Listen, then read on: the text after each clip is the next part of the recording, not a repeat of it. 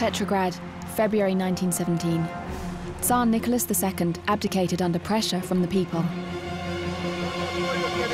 But for Lenin, the revolutionary, getting rid of the Tsar wasn't enough. He needed to establish a new order, communism.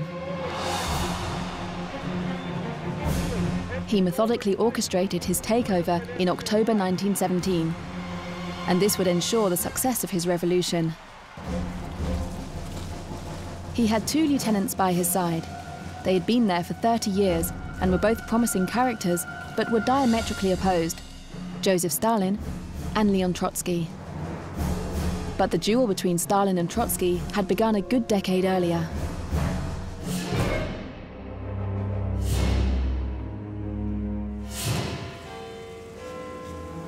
London, 1907. The Congress of the Russian Social Democratic Labour Party. Trotsky and Stalin met for the first time. Trotsky was on the stage, Stalin in the audience. Trotsky's brio both fascinated and exasperated his frustrated comrade Stalin. A slow poison began to seep into their relationship. It was Stalin's first time out of the Caucasus. It was his first time in London, the metropolis of the West, and he couldn't believe his eyes. He was a party delegate at a congress of the Social Democratic Party that brought together all the stars he had heard talk of in the papers, and he was going to be able to speak to them. And it was clear that Stalin was in awe of Trotsky, something he'd struggled to hide all his life. He was in awe of the man. Stalin had obviously noticed Trotsky. Trotsky was everything he despised: an orator, an extrovert, and a brilliant mind. He wasn't brilliant. Stalin was a very poor orator. When you listen to recordings of him speaking, it's amazing. When he became the leader of the USSR, he'd say a phrase, pause, and everyone would applaud.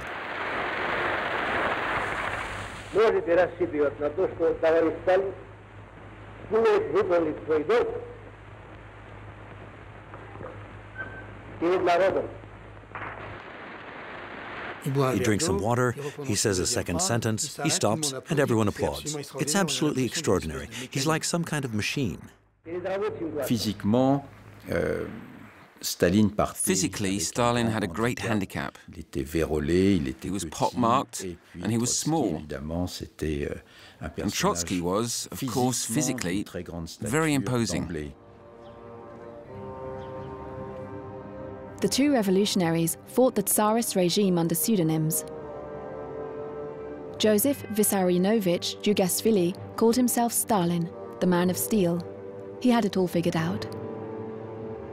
And Lev Davidovich Bronstein hid under the name of Leon Trotsky. They each dreamed of changing the world, but socially they couldn't have been more different. Trotsky had a supposedly happy childhood in a family that loved him, that cared for him, that supported him through his studies, and which envisaged a great future for him. Whereas Stalin was pretty much born in the gutter, and he was exposed to a great deal of violence in his own home. His father was a drunk who would beat him badly. Stalin is very interesting in terms of the Russian Social Democrats, which became the Bolshevik Party, because he's about the only Bolshevik and the only Social Democrat who was working class. All the others came from families of intellectuals, civil servants. Stalin would never be quite like them. They would always feel that he hadn't had the same education, that he wasn't one of their own. Stalin and Trotsky each grew up in a Russia ruled over by the Tsar. For centuries, this autocratic regime had fostered inequality. The huge majority of the population was made up of peasants, and they lived in very poor social and economic conditions. The country dreamed of a different society. Stalin was 20 years old when he embarked upon his revolutionary career. Trotsky was 17. But their struggles took on radically different forms. Through his culture and training, Trotsky had a more intellectual vision of revolution. He loved to debate. He developed theories on ways to take power. His analysis was influenced by the great European socialist and Marxist thinkers with whom he was in regular contact. Trotsky was in exile, and in exile he lived in a socialist society, a high society. He traveled around the whole of Europe, and he rubbed shoulders with all the great revolutionaries, all the great European socialists. He lived a life that was, one might say, in high socialist society. It was during his exile in London that Trotsky met Lenin and became one of his collaborators. His travels and his lengthy discussions with foreign intellectuals drove Trotsky to think of revolution on a global scale. For him, taking power would not be limited to just one country.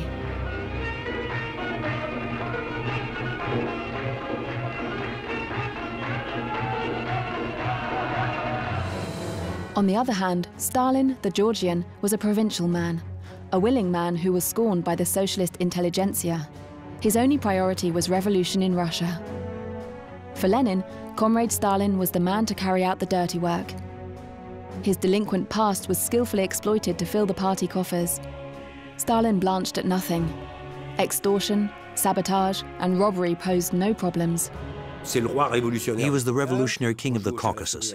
He played cat and mouse with the police, and he pulled off masterstrokes, hold-ups, ran revolutionary rackets, and murdered people. And he played a very important role because it was through these heists and this revolutionary racketeering that he raised the funds to ensure the survival of the Bolshevik faction in exile. Because when you're in exile and you have no income, what else do you do? That's why Lenin referred to him as the wonderful Georgian who brought in the cash. It was great. In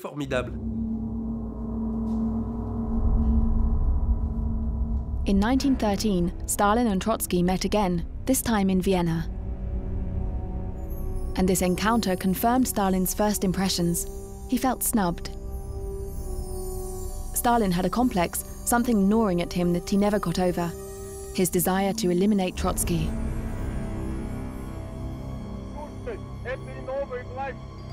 The hour of revolution was approaching. Although Stalin and Trotsky were now both working for Lenin, it was already clear that beyond the ideals they shared, they were totally opposed to one another.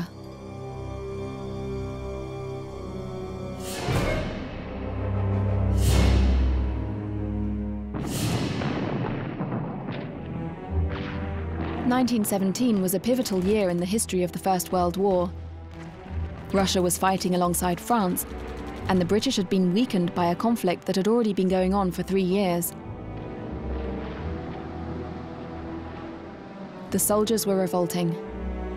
1917 was a year of mutiny in the trenches and the start of the Russian Revolution. In February, there were increasing numbers of strikes and protests in Petrograd. The Tsar was forced to abdicate. A provisional government was established, but the Bolsheviks overthrew it a few months later.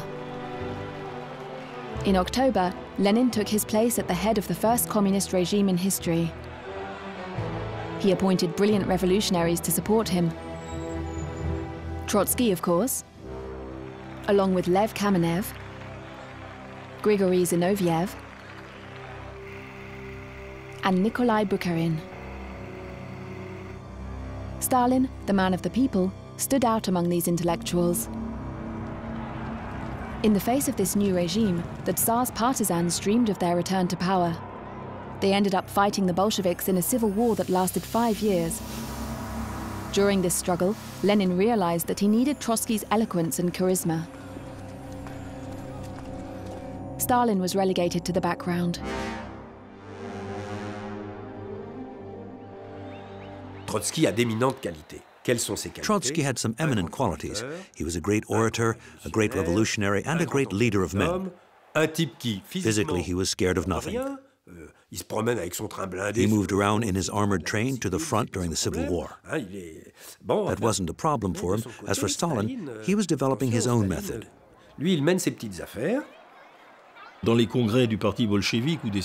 Trotsky would turn up at Bolshevik or Soviet party congresses and would stir up the crowd with his brilliant oratory. People would applaud, and he'd already have left.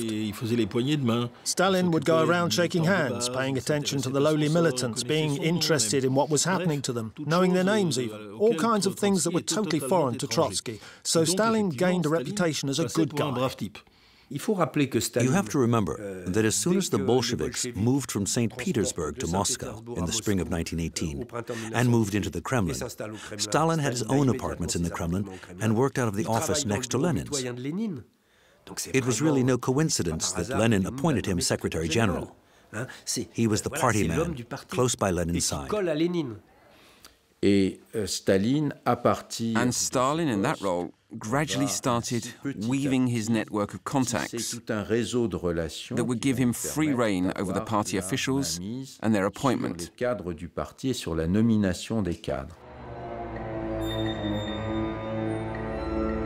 Stalin understood what he could get out of the party. But for the time being, Trotsky was the hero of the revolution and the civil war. He traveled thousands of miles to rally the troops that would make up the Red Army.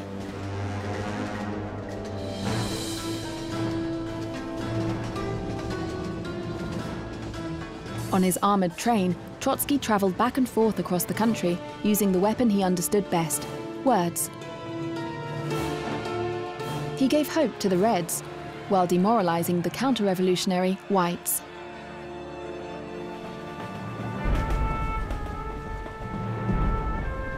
For Trotsky, the train was as much a weapon of war as it was a weapon of propaganda. Each day, he wrote a journal that he had printed on board, and he distributed it as he went. Like a real war chief, he shared stories of the soldiers' daily lives, encouraging them and rewarding them. But Trotsky also used force and repression to make men sign up for the Red Army, which went from 1 million soldiers in 1918 to 5 million 2 years later. He had no hesitations about having anyone who opposed him shot.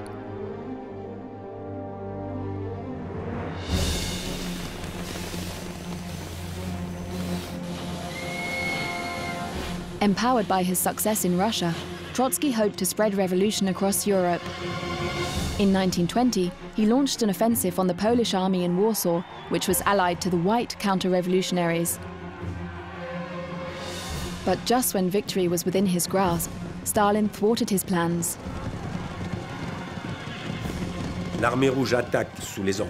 As head of the Red Army, Trotsky ordered the troops to attack. Tukhachevsky, who was the commander-in-chief, was attacking from east to west, directly on Warsaw. To the south, there was a column under Stalin's command that was supposed to come up from the south directly to Warsaw. But Stalin never listened to anyone else, as usual, and instead of heading for Warsaw to take the Poles in a pincer movement, he stopped in front of a different city and besieged it. He just didn't show up. Rather than obeying orders, Stalin wanted a personal victory by taking the Polish city of Lvov. His stubbornness led to a Soviet defeat. They were subsequently obliged to make important territorial concessions to Poland. Between Stalin and Trotsky, this episode felt like a declaration of war. And there were some fierce disputes after that, which explain what happened next, because obviously Lenin demanded reports of what had happened, and Trotsky presented a report that was highly critical of Stalin.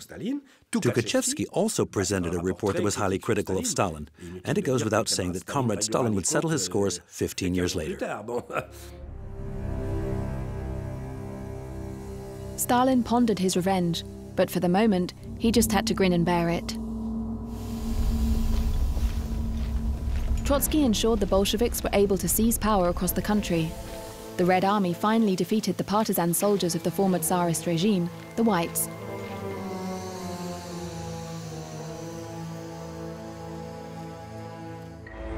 But this also reduced Russia to a devastated battleground. In 1921, after a terrible drought, famine ravaged the country and 1.5 million people starved to death.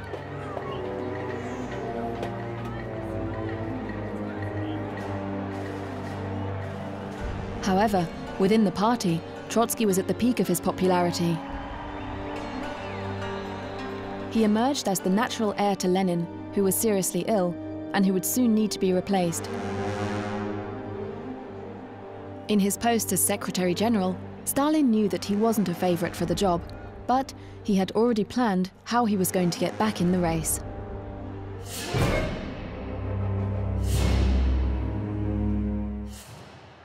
Stalin, who was less brilliant than the others, was nonetheless a remarkable strategist. Not just a remarkable pragmatist, but also a remarkable strategist. He had a veritable strategy for the creation of the Lenin myth, in which he made sure he had his place. Creating the Lenin myth was the Machiavellian idea hatched by Stalin to deflect any criticism and win the battle against Trotsky. His plan had two phases. The first took place on the day of Lenin's funeral. Lenin had been incapacitated by a series of 3 strokes that had left him weakened, and the founder of Soviet Russia eventually died on the 21st of January 1924. He was 53.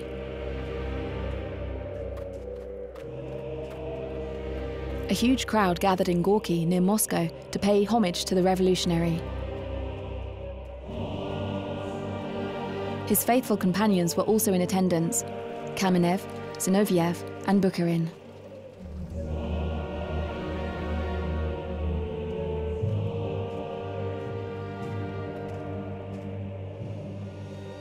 They carried the coffin along with Stalin. These 3 Bolsheviks, old friends of Lenin's, may also have been thinking about succeeding him. But what they didn't know was that Stalin was counting on using them to take power for himself, and that he had already sealed their own deadly fates.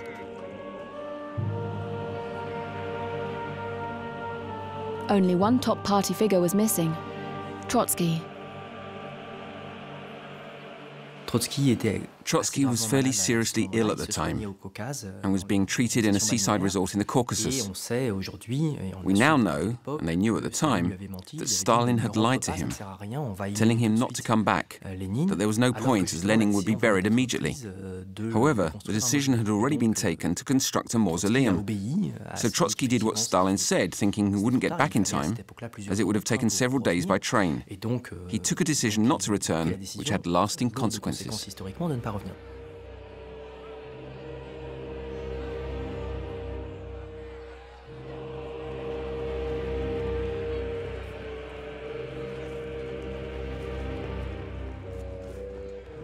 Stalin had organized an absolutely extraordinary funeral. This was a new kind of event. They were no longer in an imperial system, now they were in a revolutionary system. Embalming Lenin, so he could be on display forever to the bedazzled public, was an aberrant idea, and it came from Stalin. Lenin's widow tried to stop the embalming and the funeral arrangements. She was against it all. And that was when Stalin said, "Be careful. I can find another widow for Lenin immediately." That was a threat, and not an implicit one. That was what he actually said.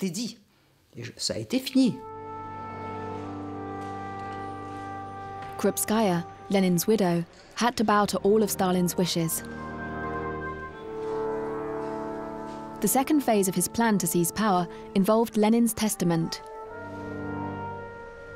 On the 23rd of May 1924, 4 months after the funeral, the 13th Communist Party Congress was held, and Stalin read out the document. A few months before he died, aware that he didn't have much time left, the father of the revolution dictated a few words to his secretary. Without specifically naming his successor, Lenin gave his opinion on the qualities and flaws of those Bolsheviks who might succeed him. This is what he said. Comrade Stalin, having become Secretary General, and remember, it was Lenin who appointed Stalin Secretary General in early 1922, a few months earlier. Comrade Stalin, having become Secretary General, has unlimited authority concentrated in his hands. That is a strong statement. He continues, and I am not sure whether he will be capable of using that authority with sufficient caution. And what happened afterwards proves he was right. The paradox is that in his testament, Lenin flagged up the dangerous character that Stalin was. But at the time, Stalin was a lesser player in the minds of the three other Bolshevik leaders. Initially, the fight for succession wasn't between Stalin and Trotsky, it was between Trotsky, Zinoviev, Kamenev, and Bukharin. And at that time, Stalin was still in the background. So that was between the 23rd and 31st of December. And on the 4th of January, a week later, Lenin was feeling better and said the last thing he would say about this matter. It's pretty amazing what he said. Stalin is too rude. About time, too, that somebody noticed, in the middle of all these extremely rude Bolsheviks, Stalin is too rude, and this defect, although quite tolerable in our midst and in dealings among us communists, becomes intolerable in a Secretary General. That is why I suggest that the comrades think about a way of removing Stalin from that post.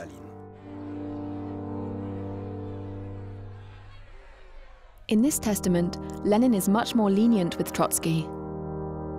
Granted, he reproaches his excessive confidence, but he also commends his intellectual qualities. He presents him as the most capable man in the Central Committee. However, Trotsky would never profit from Lenin's appreciation.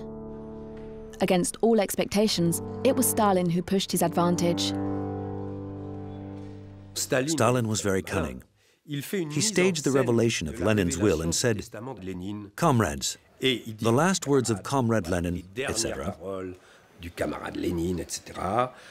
Comrade Lenin said, "I should be removed from my post, so therefore I propose to resign from my post." And of course, because it was he who organized the Congress, all the Congress cried out, "Comrade Stalin, no, stay with us." It was a nice little show. And so faced with that situation, Trotsky was stuck. And this is what he said, and what finished him off for good. "We can only be right with and by the party." Clearly, the party is always right. Of course, if the party is run by Stalin, then it's Stalin who will always be right.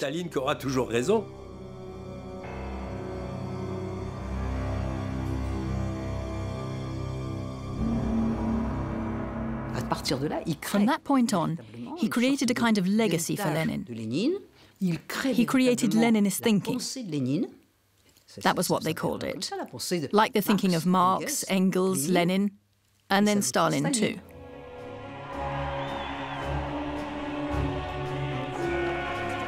So while Lenin himself was recommending the utmost caution with regard to Stalin, Stalin pulled off the amazing feat of emerging as his heir. Trotsky realized that he had underestimated Stalin, and there were more surprises in store for him.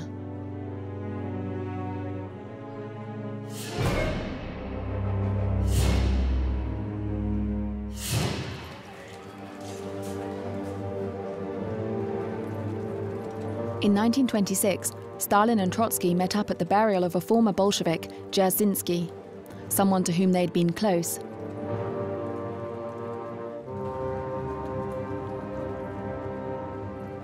Stalin was walking up ahead, Trotsky farther behind.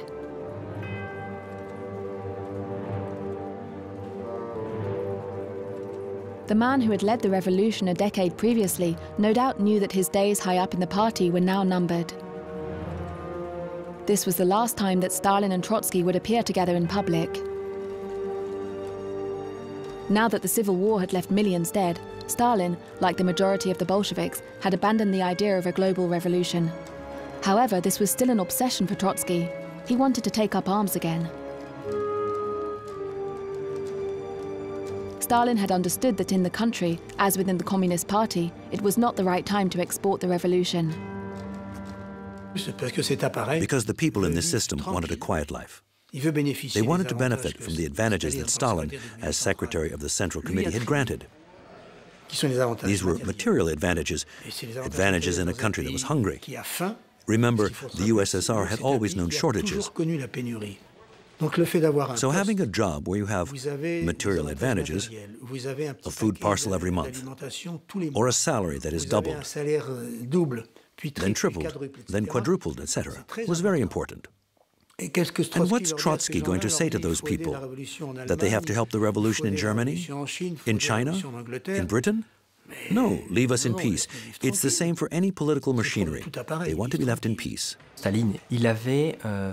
Stalin had a very good understanding of the triggers of human psychology, and I think that with a certain number of people who were of a similar character to him, he knew how to manipulate the triggers of ambition, the triggers of jealousy, envy, the triggers for violence.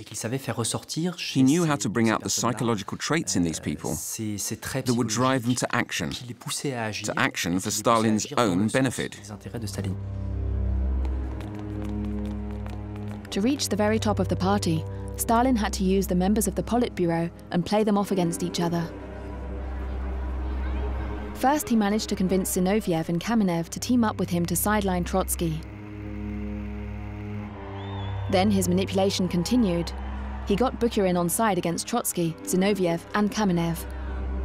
He was a brilliant dissembler and slowly but surely managed to rid himself of all the old Bolshevik revolutionaries in his way. At the same time, he used his position as Secretary General to appoint people he could manipulate. He even went as far as to organize an intake dedicated to Lenin of low-ranking soldiers into the party, which until then had been the reserve of the elite of 1917.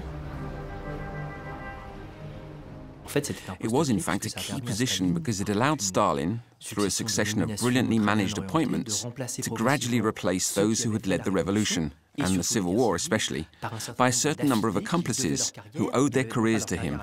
They owed their careers not to their revolutionary achievements, but to the Prince of Moscow, Stalin himself. Stalin created a court of the faithful. However much Trotsky denounced the bureaucratization of the party, however much he criticized Stalin for being a man of the system, it was too late. The Tsar's trap had remorselessly closed around the prophet. Trotsky was his own worst enemy, a victim of his remarkable intelligence, of his brilliant mind that had indisputably led him, like others, to underestimate Stalin. He is mediocrity, Trotsky said. That's how he described Stalin. Never in history have we seen such a host of brilliant, cultivated and extraordinary minds that shared the same aim to destroy the old order and establish a new one. And among them, there was mediocrity. And it was the mediocrity that won the day.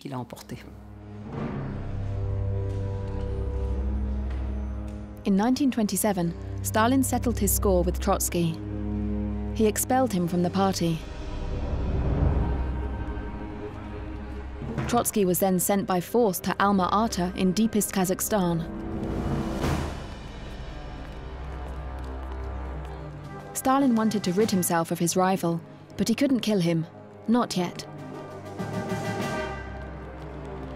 Barely 10 years after the Russian Revolution, nobody in the party understood such a decision. Then Stalin exiled Trotsky, chasing him out of the Soviet Union. Trotsky didn't know then that he'd never return to his country again. Although it seemed that Stalin had won over the party, the confrontation between the two men was far from finished. The duel would continue long distance.